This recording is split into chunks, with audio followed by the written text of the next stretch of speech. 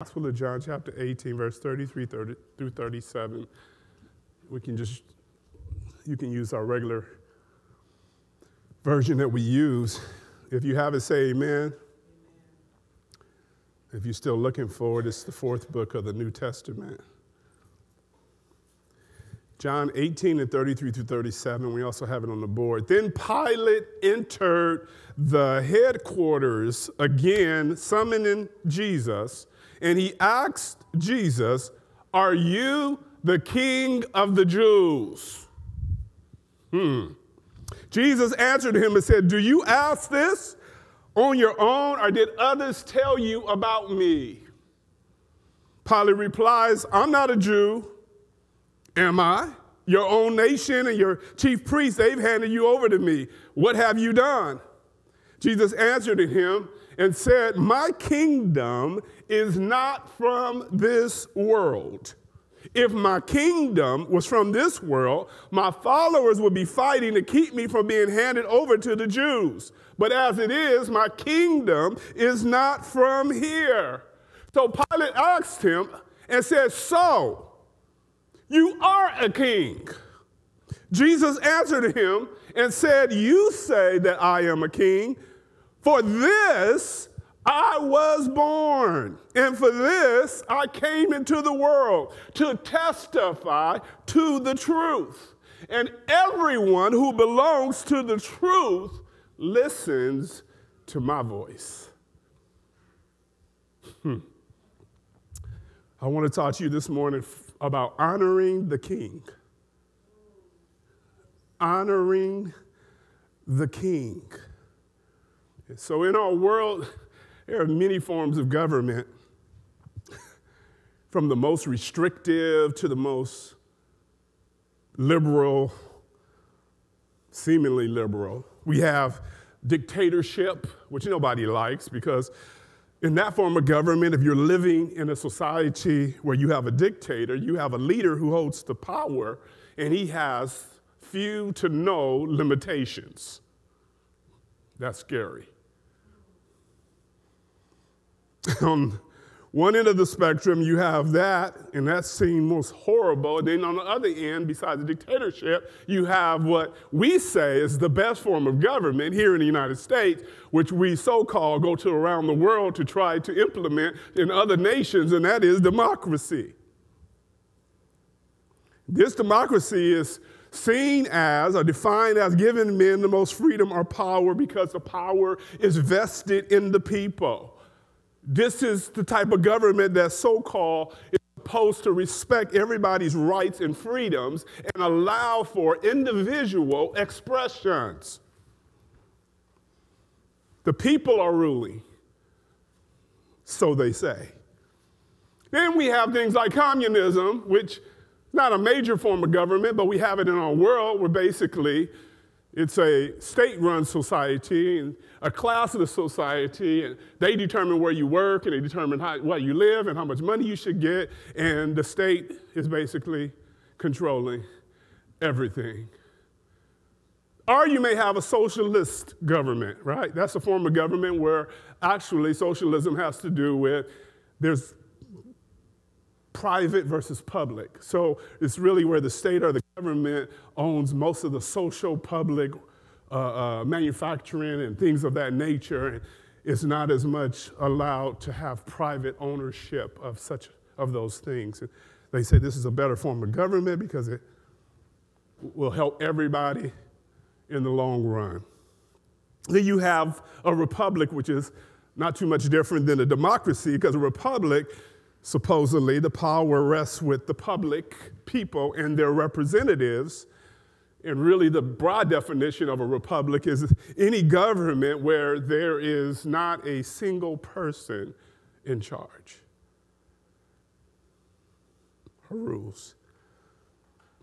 Then lastly, and we've talked about this before, we have this form of government that we call monarchy. It's the oldest form of government in the world. It's still seen in some places around the world. In a monarchy, one person is the ruler of a society or a nation or a territory as long as that person lives. Normally, this person who was in charge of what everybody else is seen as royalty, sacred, as if God had given them that right to rule, ordained them to rule the people. This is opposite of a dictator who's a ruling, because usually a dictator is a leader who have made himself the ruler, versus in a monarchy where you have a king or a queen or a prince or princess or a royal family. They are acknowledged and recognized by the people as those who they want to rule them. So there is a difference between the two. One is forced, the other is recognized. It is the form of government, a monarchy, we will look at today more particularly because it's the closest to what represents God, our creator in heaven. So in a monarchy, you have a kingdom and you have a king. And the king is the ultimate or absolute authority and ruler over a domain or a territory. And it was his job, if he was the king or ruler, two main jobs he had was to protect the citizens that were under his care, okay, to protect them. And also his other job was to establish and keep order, make laws, implement societal parameters and boundaries and things that he wanted the people under his rule to live by. And so the people looked to this king for the security. They looked to this king to put rules in place because they wanted to have a good life.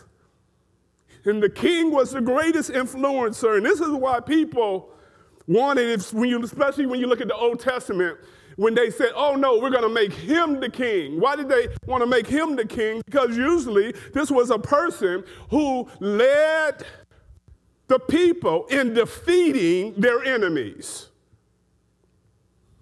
And so they wanted that person to be their judge, that person to be their king, that person to be their leader, because that is the job of a king or leader, is to provide security for the people.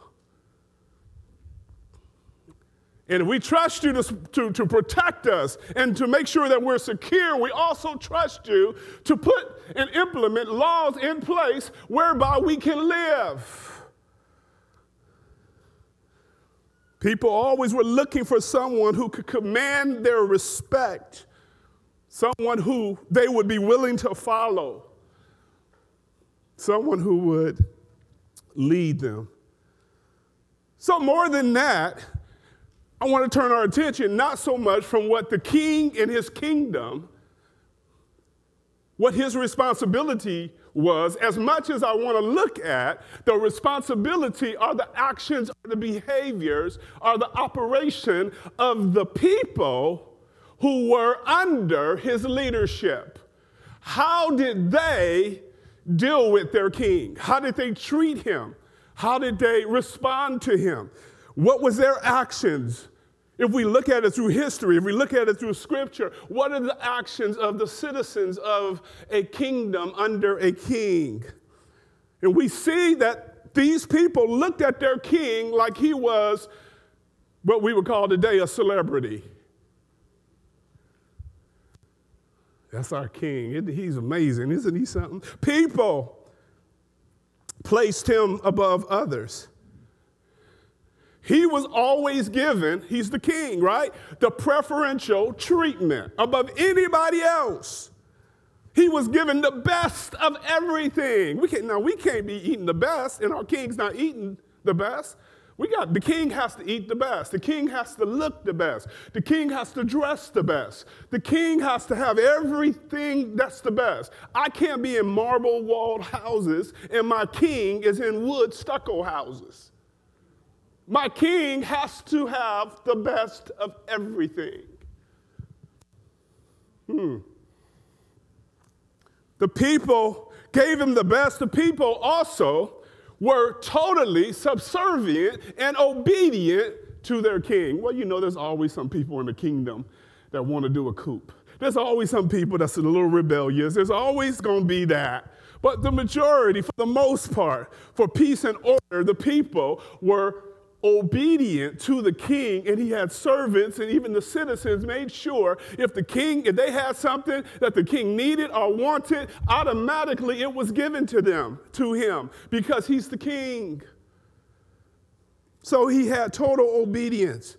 The people didn't mind being taxed by the king to collect money for his own personal projects or the projects he wanted to do for his kingdom. The king was a royal presence. He was like sacred. Sometimes people wouldn't even look at him because that would disrespect the king. He was a man who lived in luxury. Now watch this. In dealing with the king, this is how the people approached him. When they spoke to him, they referred to him not, "What's up, bro? Hey, dude." They didn't call him by his first name or last name. "This is the king, your royal highness, your majesty, your grace, you great ruler, great king." They addressed him with honor. They addressed him as one who deserved to be addressed that way because of his position. When they came before him, not only did they speak a certain way, they bowed before him. In honor and respect, they bowed before him. Some even kissed his hand and kissed his ring to pay homage and honor to him because he's our king. And this is the way that you treat a king. They also gave gifts. Nobody ever came in front of a king or presented themselves to a king without something in their hand to give the king. They always had an offering. They always had a sacrifice. They always had a gift to give to their king. How dare I ever show up before my king without having something to give him, to let him know how much I like him, thank him, honor him, thank God for him. I'm not going to do it. They also gave other gifts, finances, rooms, clothing. And I was thinking about this. Sometimes I was thinking about my nephew who called me. Anybody who knows me knows my favorite color is royal blue. That color blue right there. Take note of it. I know Christmas is coming up. I'm just playing, honestly. But I love royal blue. So years ago, I had bought this royal blue satin shirt. It was my favorite shirt. And I had it. I've had it for a few years. I look forward to, wearing it from time to time, sitting in my closet. I'm like, yeah, that's my shirt. My nephew called one day, and a friend of his in high school, young, had died, and all of the kids were going to dress up in her favorite color, which was royal blue. He didn't have a royal blue shirt, so he said, "Hey, Unc, I remember you have a nice royal blue shirt. You think I could use that or borrow that shirt?" I was thinking to myself, you ain't getting my shirt. I'll help you go, let's go to the store, I'll help you find one, but you ain't getting that one, right? And I heard the Lord tug on my heart. He said, "Give him this shirt." He's like, "Unc, I'm just going to wear it. I'm going to give it back." So I was thinking, okay, cool. He's going to give it back. And something said, he ain't going to give it back. And the Lord was like, "Give him the shirt." I was like, "Lord, he's not going to give it back." He said, "That's okay. Give him the shirt. Don't expect it back. He's asking to borrow it, but I want you to give it to him." And I was thinking to myself, God, all these shirts in my closet, and you want me to give him my favorite one, right? And so sometimes, we're not even talking about a king. The Lord is just saying, this is your nephew, but I just want you to release it and give it to him, right? I thought about the story of how, and it just hit me this morning. I was thinking about how Jacob made a coat for Joseph, a coat of many colors, a robe, which his brothers, of course, were jealous about. He had dreams that he was going to be a ruler. And I started thinking, and I was like, the Bible doesn't say that Jacob received any dream or sign or God spoke to him about what Joseph was ultimately going to be. Even when Joseph told him the dreams, he was like, me and your mom's going to submit under your rulership? Is that actually going to happen? But somehow in the spirit, he made this coat for Joseph, which represented where Joseph was going. Because ultimately, Joseph was going to be favored, and he was going to wear a royalty robe that represented his position. And even as a young boy, God was trying to tell him something through his father, who made a coat or a robe for him and gave it to him. But as a king, they would give these gifts. And the last thing they would do is they never went before a king any kind of way. They didn't dress. They didn't put on Levi's. And I mean, when they came before a king, they didn't have Levi's back then, but they didn't smell bad. They didn't look bad. They had to go. They cleaned up. You could not present yourself in front of a king any kind of way. If that is a king and you respect that person as your king, you would never show up before him smelling, tore clothes, looking crazy, or any of that. You always prepared yourself. Always there was preparation before you came into the presence of a king. Next week is part 2. I'm going to talk about preparation more. They understood, these people in history, these people in the Bible who had an earthly king. They understood honor in the highest regard and respect. Someone who was in a high position, God-ordained position on the earth. We give honor to this person. We give them the best. And as we transition from this idea, I want us to look at our own lives. Because as the people who have now given their lives to Jesus Christ, we belong to a spiritual kingdom. We have a king who is greater than any earthly king. We operate in a kingdom outside of any in this world. Somehow, though, in our relations to God, too many do not have the respect for the creator and giver of life. Even many believers in Jesus Christ, who is the King of Kings, they disrespect him in the way that they go about living their life.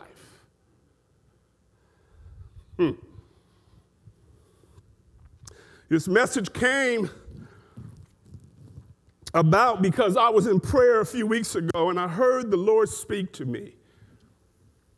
And he told me, I want you to teach my people about honoring me. My people do not truly honor me as their king. They don't value me enough to give me their very best. They are careless. Too many times, I'm not put first. I'm put second, third, fourth. What's important to me, God cried out to me, is not important to them.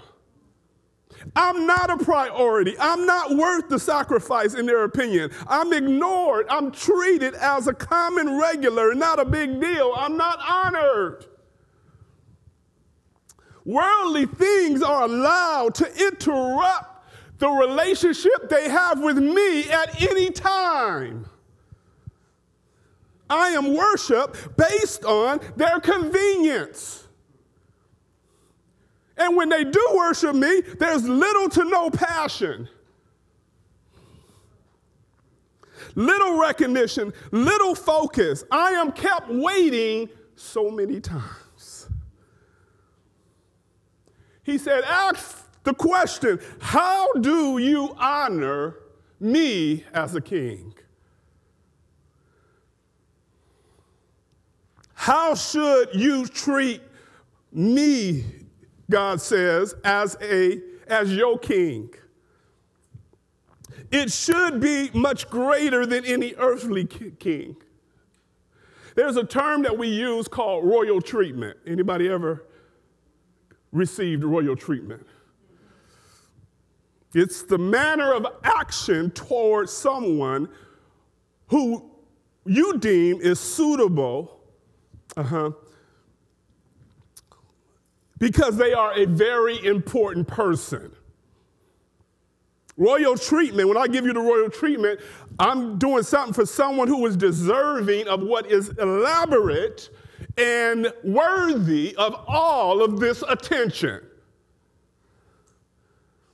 We can't really understand what we need to do as the people of God living on this earth in this area when it comes to honoring our King and giving him what he deserves, this royal treatment. We can't really understand this without revelation, without vision, without a pattern that has to be given to us, showing us how things are supposed to operate, how God intended for his kingdom citizens and servants to operate in his kingdom in regard to him who is our King.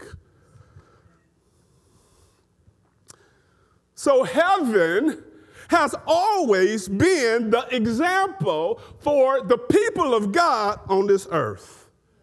That's why in the prayer Jesus says, thy kingdom come, thy will be done on earth as it is, just like it is in heaven. What God wants on the earth from us can be seen when we look at what's happening in heaven. We not only get a glimpse of what should be, but we also get a glimpse of what will be. God's perfect will is already done, and it is completed. It is finished in heaven.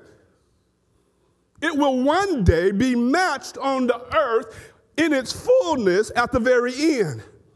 And those who will not or choose not to or continually insist on not obeying and honoring God's will, the Bible says, will be cast out. And they will live with those who choose not to cooperate with God's perfect will. So if heaven is our pattern for what God expects from us who are in his kingdom, let's look at closely heaven to see what we're supposed to be doing. Heaven is the perfect kingdom. When we live down here, we are rehearsing for eternity. We are preparing ourselves for heaven. Anybody getting prepared for heaven? Does your life look like you're preparing for heaven? Does your actions look like that you are preparing to spend eternity with God?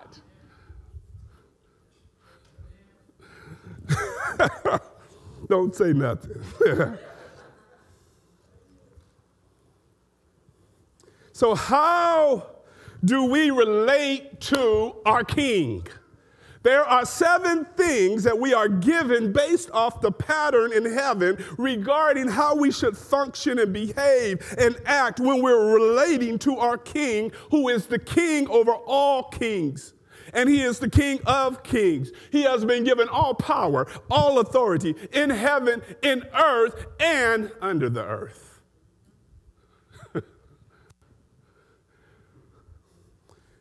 Here are 7 things we're going to look at. The first thing we're going to look at is praise. Praise. Other words we use that is close to this is proclamations and declarations and making affirmations, but praise. And praise is when we speak well about someone. Praise is we are boasting about someone. We are mentioning to everyone about his positive qualities and attributes. Have you, God is good.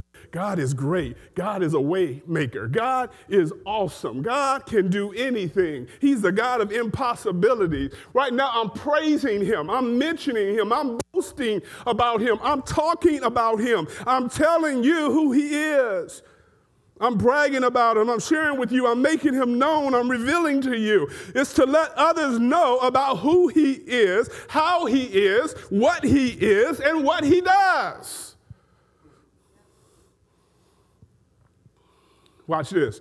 And we miss our blessing too many times because blessings, God can move on in this earth to bring about your blessings at any moment or any second. I want you to, man, this is good. Could it be that there were times that God was trying to release a blessing, but because you weren't in the right place at that time, because you saw your blessings coming on a Sunday morning, you saw your blessings when you get to prayer, but God wanted to bless you when you were standing at Walmart. God wanted to bless you when you were sitting down at work. God wanted to bless you when you was putting gas in your car. God always is looking for an opportunity to bless you. And so we got to stay, God. We got to stay in an atmosphere, in an attitude of praise, because when you're in praise and you're constantly in worship continually, then you set the atmosphere for wherever you at on whatever given day at whatever given time for God to release a blessing in your life. And so praise is us talking about God. It's mentioning God. It's telling people about God. And the problem is we talk too much about ourselves. And God is wanting to release a blessing from heaven. He wants the kingdom on earth to come in the midst where you're at, but you're saying the wrong things. So we're miss our blessing because we talk too much about ourselves when we should be talking about the Lord. We're talking too much about the world and things in the world. What if we changed our conversation and we talked about him mostly? We'll watch him come in, God, because the scriptures say he inhabits the praises of his people. God. At any time, at any moment, he enters, he dwells, he lives in the praises of his people. So when I'm praising him, I'm thinking about him, I'm praying, I'm worshiping him. At that moment and at that time, I give him space to do what he wants to do in my life. And how many of us want God to do more in our lives? So we can switch. We can turn the switch and we can begin to understand the power of continually praising the Lord. And when we do this, we are following the pattern of heaven, because praise is continual in heaven. Praise never ends in heaven. It's 24/7. They don't stop praising the Lord. The creatures around the throne, the elders around the throne, everybody is constantly speaking, holy, holy, holy is the Lord God Almighty. Praise continually. This is what David was talking about when he said, I will bless the Lord at all times, and his praise shall continually be in my mouth. My soul shall make a boast in the Lord, and the humble thereof shall be glad. Oh, magnify the Lord with me, and let us exalt his name together. God. Jesus. This is what praise will do. Let's stop and praise him right now. Exalt the Lord with me. Come on, exalt the Lord with me, and let us exalt the Lord with me. Praise him with me. Glorify him with me. Lift him up with me. Something's going to happen in your life. Something's going to turn around in your situation. God's about to move in your situation. We praise you. We praise you. Hallelujah, God. Woo! Give your King praise. Give your King praise. Your King deserves praise. Our King deserves praise. 24 hours, 7 days a week. We can't praise him enough. Psalmist said if I had 10,000 hands, that wouldn't be enough. If I had 10,000 tongues, that wouldn't be enough. That's how worthy he is. That's how deserving he is. That's how great our King is. Hebrews 13:15 says, through him, then let us continually offer up a sacrifice of praise to our God. That is the fruit of our lips that acknowledge his name. Continual praise, continual offering from the fruit of our lips. So the first thing that heaven shows us about how we should honor our King is it gives us an understanding of the importance of praise. Praise is critical, it's significant when it comes to our King. The second thing heaven shows us is worship. Praise and worship. Some of you guys say, what's the difference between the two? Praise is when I tell you about him, but praise is when I tell him about him.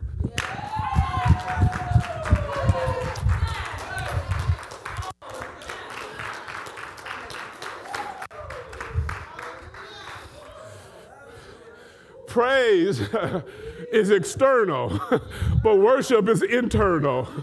Praise is outward, but worship is intimate.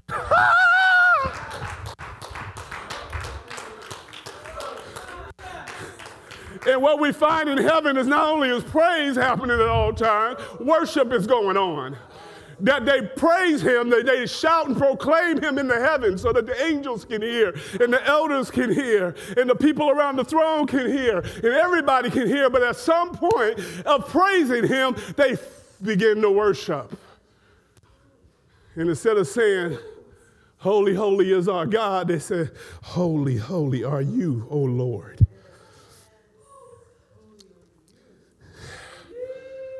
Great are you, O God. It shifts. When I worship now, I'm giving of myself personally.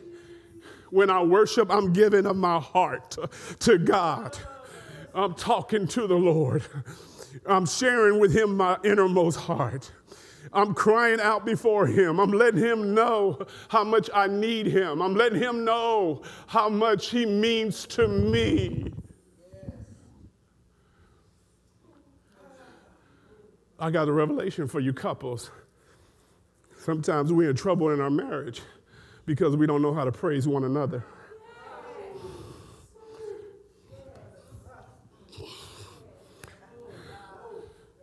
Praising one another means, this is my wife. She's beautiful, isn't she? This is my husband. He's a wonderful man. He's a strong man. This is my honey bun. She's my better half. You know, all that good stuff. We need to practice praising our mates.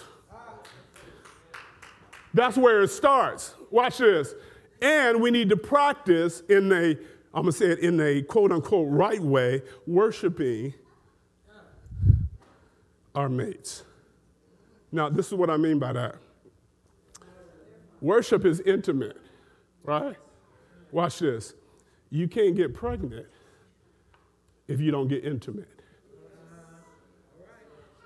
That means in a relationship, you got to go beyond talking about how beautiful your wife is, and at some point, you've got to show some kind of love and affection. You got to move into an area right, where it's personal,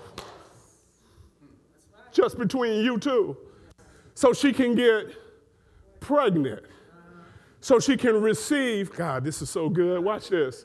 Spiritually, there are many people who are walking around saying, I don't have a purpose.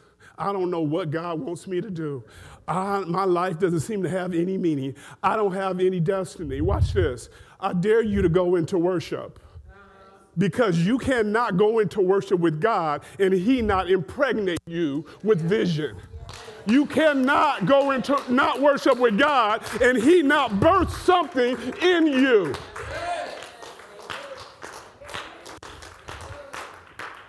Your problem is not that you need somebody to counsel you and tell you what to do. Your problem is you haven't learned how to worship.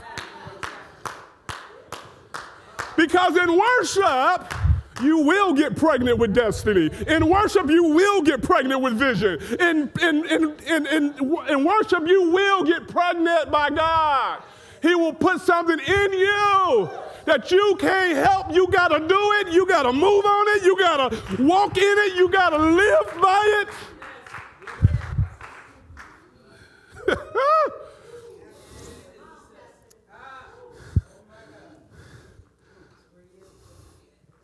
Some of us,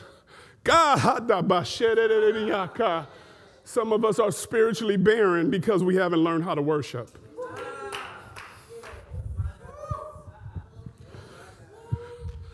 Come on, take a few minutes to just worship him with me. Father, we worship you. Talk to him from your heart. God, I worship you, Lord. God, I worship you in spirit and in truth. God, you are my God. You are my way maker. You are the love of my life. God, I can't do nothing without you. God, I'm intimate with you, personal with you. I'm giving you my heart, God. You have my heart. You're the only one I need. You're the only one I call on. You're the only one I trust in. God, you're the one. You're the one. You're the one I glorify. You're the one I lift up. God, here I am, me and you, God. Hallelujah. I love you, Father. I love to be in your presence. I love you when you hold me. I love it when you speak to me. I love it when you download into me. I love it, God. I worship you. I worship you. I worship you. I worship for who you are, for who you are, for who you are. To me, to me, to me, to me. Hallelujah. Our King loves worship. Psalms 95:6, oh, come, let us worship and bow down. Let us kneel before the Lord, our Maker. That's our next point. Praise. Heaven shows us praise to our King. Heaven shows us worship to our King. The next thing is heaven shows us kneeling and bowing before our King. If we're going to honor our King, we got to learn how to praise him. We're going to have to learn, do a better job of worshiping. We got to do a better job of bowing before him. Kneeling before him. That's an act of humility. When you kneel before a king, you are lowering yourself. You are removing yourself, your head, out of the way and letting the king be exalted. You are saying, I'm not worthy, but you are. I'm not worthy, but you are, God. We see in heaven, they fell on their faces before the throne. Bowing and kneeling before the Lord is an expression of worship. Now, some people do it because that's what they've been doing all their life, and they've been in traditional church, and they come down, and all the deacons, or a certain time of the service, everybody kneels, and they think, okay, let me do this. But where the bowing and kneeling really is worship is when God tells you to bow. When he tells you to kneel. Sometimes there have been times when God has told me to bow and kneel in some interesting places where my knees is going to get scraped up. But he just wanted to see if I was going to be obedient. He's not going to ask me to do anything that he doesn't have a blessing connected to it. So when I exalt my knowledge and my understanding over his and say, well, God, I can't do this right now. There's too many people around. God, I can't do this right now because the floor is hard. I'm missing something that he wants to give me. So I have to learn that one way to honor my king is to bow, not when it's comfortable, when I got a pillow or two, but when he tells me to bow, when he tells me to kneel. Because at that moment, he's requiring from me to express my worship to him as my king and my Lord above everything else. In the Hebrew, they regarded knees as a symbol of strength. So to bend your knee is to bend your strength.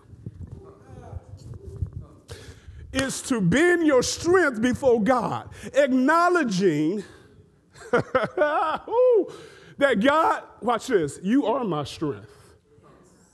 You see, because part of our problem when it comes to bowing and kneeling, which is an expression of worship, people who are prideful, who are arrogant, who see selfish and think the world evolves around them, have a problem bowing and humbling and surrendering and submitting themselves. And so God will test us because we're always talking about God is my king. He is my Lord. And then he asks us to kneel and bow, but because we're selfish and we're self-centered and we're full of ourselves, we won't do it.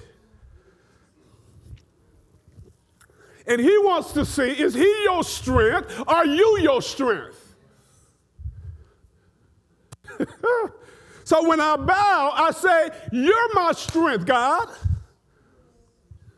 All of my gifts and all of my talents and all of the things people, accolades, and people pat me on the back and tell me I'm so good at and I do such a good job at, God, I laid them before you.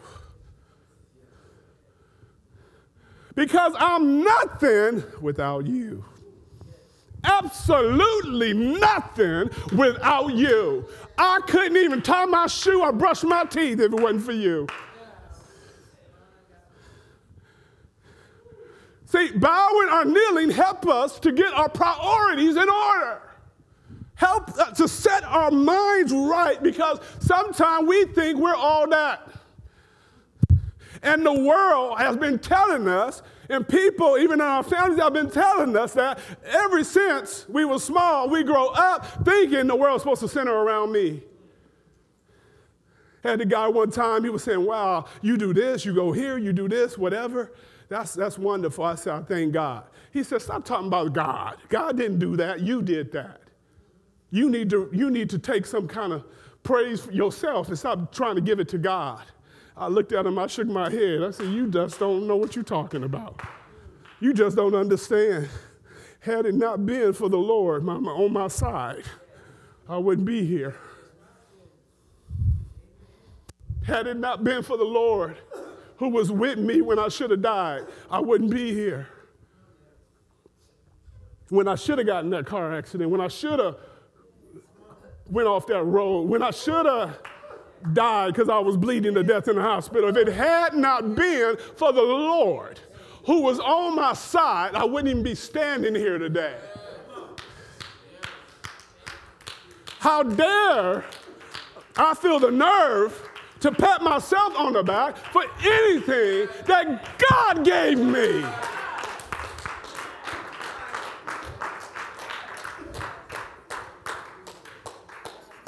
How dare, how dare, how dare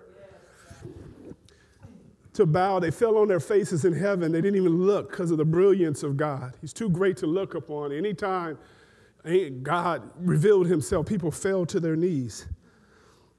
They didn't even want to look because of the shame, knowing who they were. Psalm 29 says, ascribe to the Lord the glory that's due his name. Ascribe to the Lord the glory that's due his name. Worship the Lord in the splendor of his holiness. Psalm 66 says, all the earth worships you and sings praises unto your name. Not man's name, your name. So the third thing that heaven shows us about honoring our King is that we have to bow and kneel before him. The fourth thing that heaven shows us is that we are to give sacrifices and gifts. Do you know God keeps a record of the gifts that we give? Heaven keeps a record of the gifts that you give. Heaven keeps a record of the sacrifices that you make. Heaven does that. It keeps a detailed record of everything that you have given. It knows what you haven't given. Because giving is important to God. Gifts are a part of worship. As I said earlier when we were talking about earthly kings, you didn't go before a king without a gift in your hand. And how great is our King? You are not truly worshiping unless you are bringing God gifts. I'm going to say that again. You are not truly worshiping unless you are bringing God gifts, because gifts to God express thankfulness. Gifts express ownership. Who really owns you? Gifts show us who you really recognize, who you really honor. And if it's a great king, it's going to be costly gifts. Nobody gives cheap gifts to a great king. Well, some people do.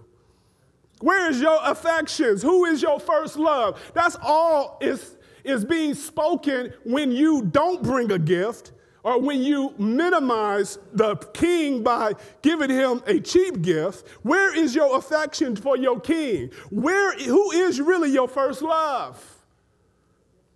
Wise men brought gifts to the king when he was a baby. The world brought gifts to Solomon. Look, the gift that God gave the 24 elders around his throne, the crowns, every time the four creatures started worshiping him, they laid their crowns and gave them back to God. Because any gift we give to God, and any gift he gives to us, it all belongs to him.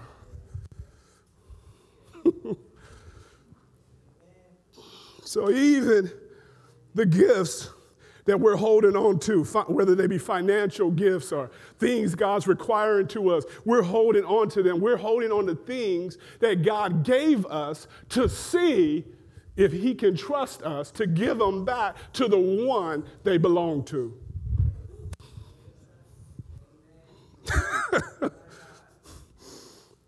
There was always gifts. Sacrificial offerings were required even back when Cain and Abel were living by the patriarchs in the law.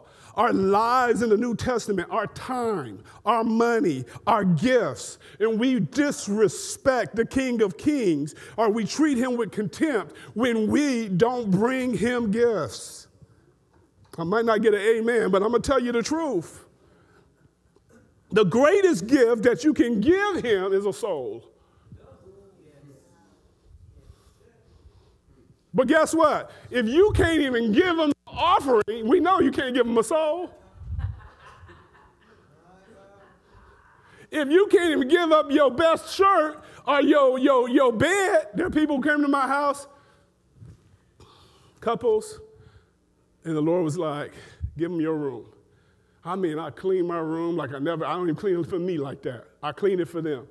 Take out my new sheets, ones that feel so good that I ain't even slept on, and put them on bed. Because people are coming and I want to present to them the very best. You can take my room. I'll go stay at my sister's. I'll go sleep on the couch bed, whatever, but you take my room. Some of us, watch this. You remember the scripture that said, when you do it to the least of these, you did it to me? We always talking about how we will honor our king. If Jesus came, I'll give him whatever he wants. No, you won't, because you won't even do it for your brother and sister.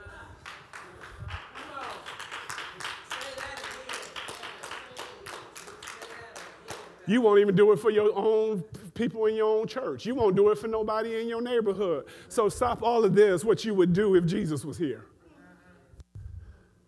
And when you do it to them, he said, you did it to me. What gifts are you giving to the Lord? The first of everything belonged to the Lord. What opened up the womb was presented to the Lord. What opened up the womb from an animal was presented to the Lord. The first fruits of your harvest that you planted belonged to the Lord. Everything was given to him first. Why? Because he is the priority. Because he is the king. Isaiah 18:7 says, at that time, gifts will be brought to the Lord Almighty. The gifts will be brought to Mount Zion, the place of the name of the Lord Almighty. God wants gifts. I got to get done. Number 5, this is going to be different. The 5th thing we learn in heaven is that God wants us to honor him as king with our songs, with our singing. Scripture tells us, sing unto the Lord. What kind of song? Where's that new song coming from? When David wrote the Psalms, David was a psalmist. He wrote songs, right? He was talking to the people, telling the people, sing unto the Lord a new song. Well, what if you're not a songwriter?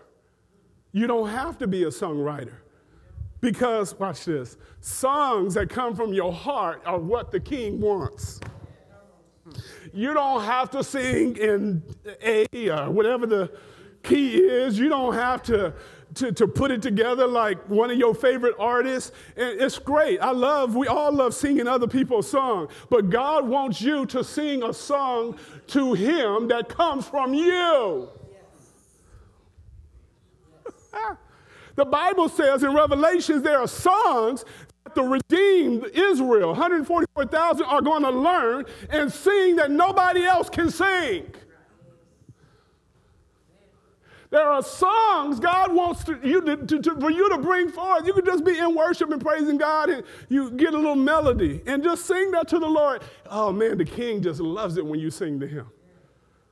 He loves it because singing is songs are like poems. Singing is like the expression of your heart. You guys understand this. Anybody ever give somebody a card, a birthday card, an anniversary card, or whatever? And it's already written. The words are already written on what it's saying. Beautiful. It rhymes and everything else. But what means the most in those cards is not what was pre-written, but what you write. And so when you sing to the Lord, it's like you signing the card yourself. It's like you telling him from your heart what you think about him. When he opens up the card, he's not looking for what somebody else wrote about him. He's looking for what you wrote about him.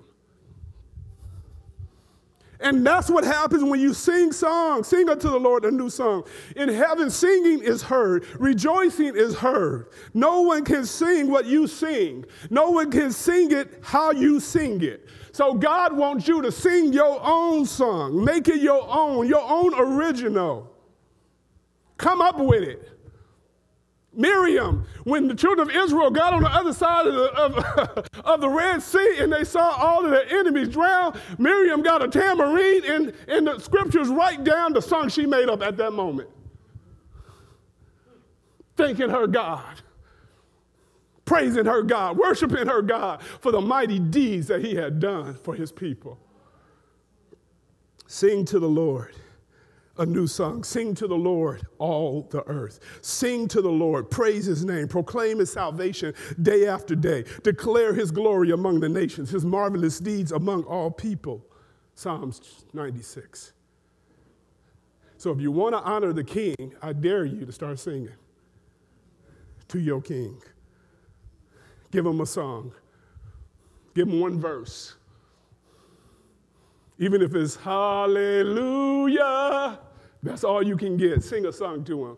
It honors him. It does something to him. All right, number 6. We're almost done. Obedient service. In heaven, this is the pattern. We see there's obedient service by everyone. The servants, the angels in heaven, the creature. Everybody receives God's will and does his will. They don't question his will. They don't doubt his will. They don't justify the other actions they make. They don't make excuses. They follow his orders. They just do it. They just do it. Watch this. We're talking about honoring our king. Your delay to do what God told you to do is your disobedience to the king. I'm going to do it, Pastor. I'm just waiting for this and that and that. Your delay is your disobedience. When God tells you to do something, you're to do it. That's the biblical pattern. That's heaven's pattern. Every servant understands that. If we're going to honor our king, we're going to obey him. We're going to obey and do what he tells us to do. We're not going to question it. We're not going to doubt it. We're not going to make excuses. We're going to do it. Our delay is our disobedience to our king.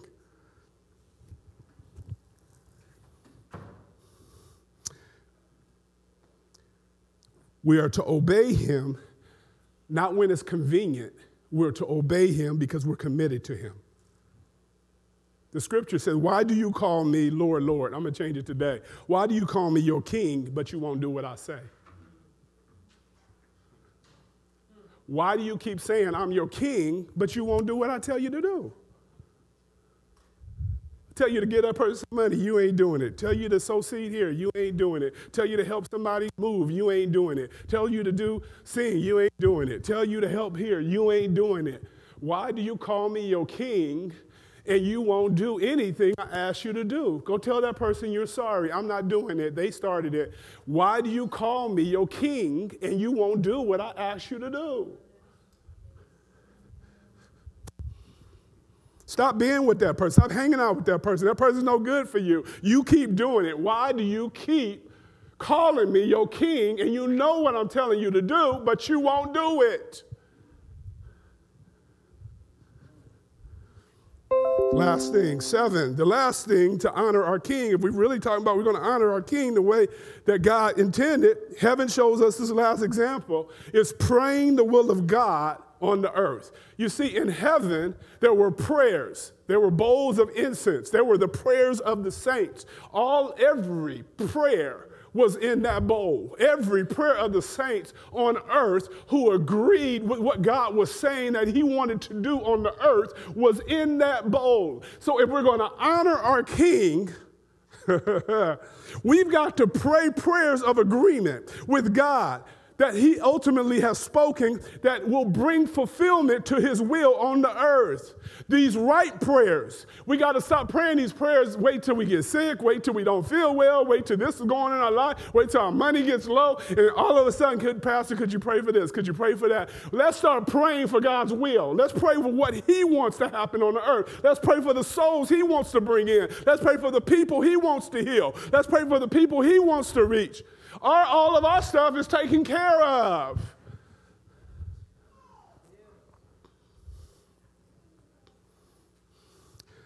That's the last thing. Romans 12:12. Be constant in prayer. 1 Thessalonians 5:17. Pray without ceasing. Ephesians 6:18. Pray in the Spirit at all times. Philippians 4:6. Pray about everything. Proverbs 3:5-6. Pray about everything. Colossians 4:2. Pray continually. Luke 18. I always pray and don't give up. 1 John chapter 5:14. Ask according to his will and it will be done. Pray everywhere you go. Whatever house you're going to.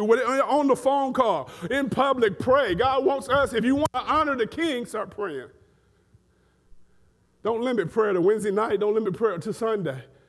Some of y'all already do that already. At the restaurant, pray. When I talk to people on the phone, the Holy Spirit starts telling me, do not get off the phone with that person until you prayed for them.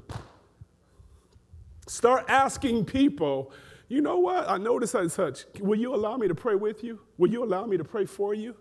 If you want to honor the king, start praying for people. Because your prayers are being heard in heaven and they're being put in a bowl of incense that will ultimately reveal the fulfillment of the will of God on the earth. They're being remembered by God. So we are admonished today by the Holy Spirit what God requires from us as his citizens in the kingdom, as his servants. We are admonished by him of how to honor him, how to honor our king. He's challenging us that as my servants, you can do a better job of honoring me. That this is a season and a time where I want you to really evaluate whether you honor me as your king the way that you say you do. Stand to your feet.